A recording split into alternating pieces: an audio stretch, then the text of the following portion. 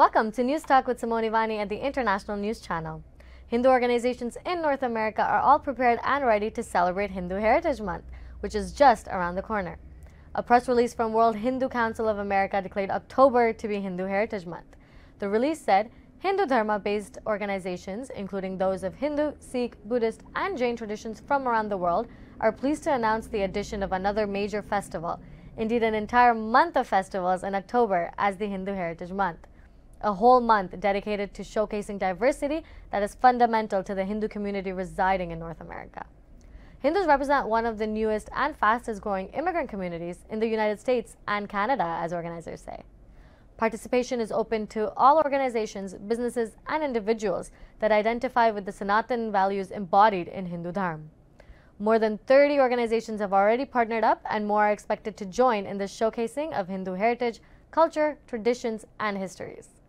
Joining me today to discuss the Hindu Heritage Month further is Bansal, Vice President of the World Hindu Council of America, who aims to raise awareness, serve the community, network, and cultivate Hindu values.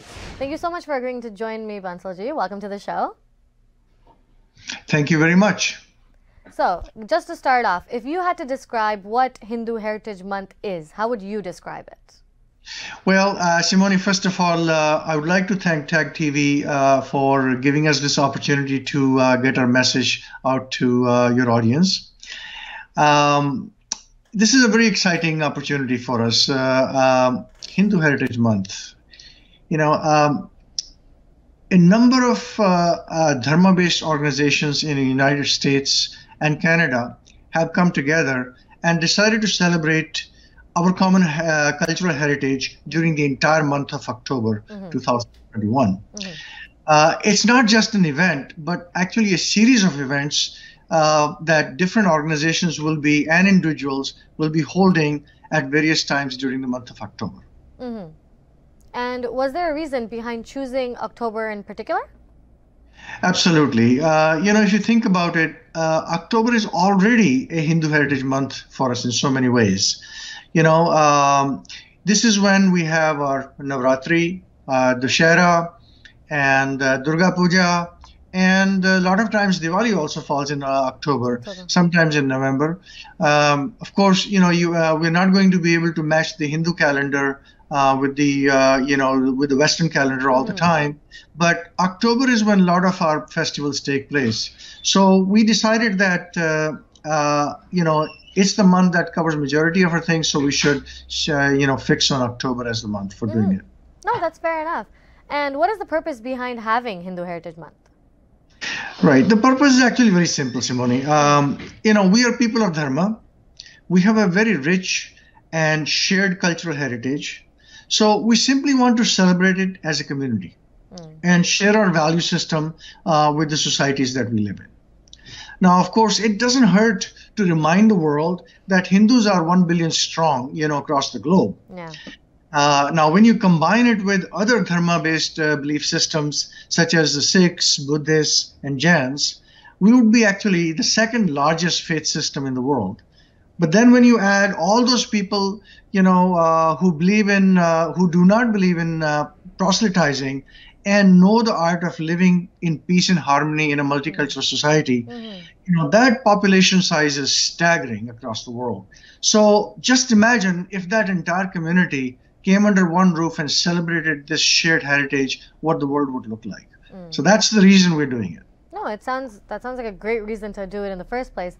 So speaking of the idea as a whole, would you be able to tell our viewers some details of the celebration and what will that look like? Absolutely.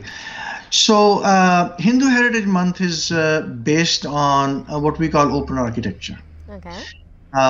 We invite all organizations who are aligned with the Dharma philosophy to become our partners and then hold whatever event they want to hold at their schedule during the month of October. You know, obviously the event has to be something that, you know, speaks to our value system, you know, whether it's, you know, a religious festival, whether it's talking about, you know, what we stand for as a culture, or celebrating some other aspect, or for that matter, just having a panel discussion about various aspects of our value system.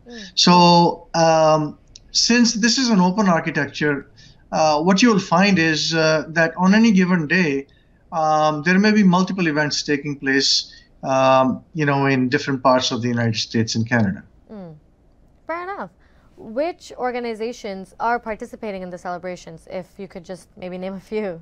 Absolutely. So there are, right now, there are several dozen organizations that are, that are registered with us. I'll just name some of the big ones that people know about. So for instance, starting with ourselves, the World Hindu Council of America, also known as VHPA. We are a 51-year-old organization serving the, Hindu community in North America for, as I said, 51 years. We have HSS, which is Hindu Swayamsevak Sangh. There is an organization called KONA, Coalition of Hindus of North America. Then we have an organization called HAF, which stands for Hindu American Foundation. HMEC, which stands for Hindu Mandir Executive Committee, Hindu Mandir Executive Conference, and HSC, which stands for Hindu Student Council. Now, and there are many, many more, as I said. This is the current snapshot, and this list will only grow because there are a lot of other organizations that are talking to us and will become partners in this grand affair. No, they sound like pretty big names for what they are, and I'm actually very excited to see how it's all going to come together and pan out. Speaking of, how can an interested organization or individual sign up to participate in the month? Great. Great question. All you have to do is go to our website, and it's a very simple name, www.hindumonth.org. And if you are an organization and you want to become a partner, you simply click on the button that says register as a partner, and then just follow the instructions. Now, once an organization has registered, we will review the background of the organization and then approve them to become our partners, because we don't want just anyone registering. We want sure that these are legitimate organizations who want to be partners. That cycle may take 24 hours, but we try to make it as quick as possible. Once we approve them, their name and logo will be added to our website. Now, once we have, once an organization is approved, they can register their events on our website, and there are links available for registering. If you're doing it for the first time, there is a link for it, and then if you're adding more events, there's a separate link for it. All you have to do is just provide all the credentials, all the information about that event, and it will be added to our community event calendar. That way our audience can see which events are taking place where, and they can choose which event they want to participate in on any given day. Okay, that sounds very exciting. I hope we can put that up somewhere on our website as well.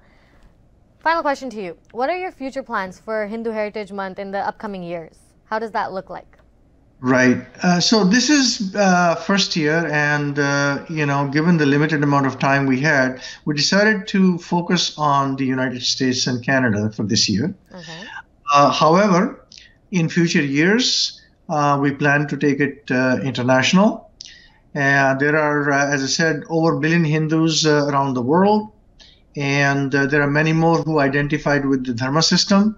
So we want to reach out to all of them and, take interested parties who want to partner in this great endeavor of ours to celebrate our shared heritage, for this month-long celebration. So our plan is to go international, and it'd be just lovely to see someone in United States, someone in UK, someone in some organization in Australia, and for that matter, India. There are many organizations there that are interested, and believe it or not, there are a lot of pockets of Dharma-based organizations in continent of Africa, and South America, and we would just love to welcome them to this tent. No, well, it sounds very exciting. I'm very excited to see how it goes, and I want to wish you and your organization a good luck for this. And thank you so much for joining me. Well, thank you very much, Simoni. It's very good to talk to you, and all the best. And thank you to our viewers for tuning in. This is Simoni Vani, and you're watching the International News Channel on TAG TV. Don't forget to like, comment, and subscribe to stay up to date on all the latest news.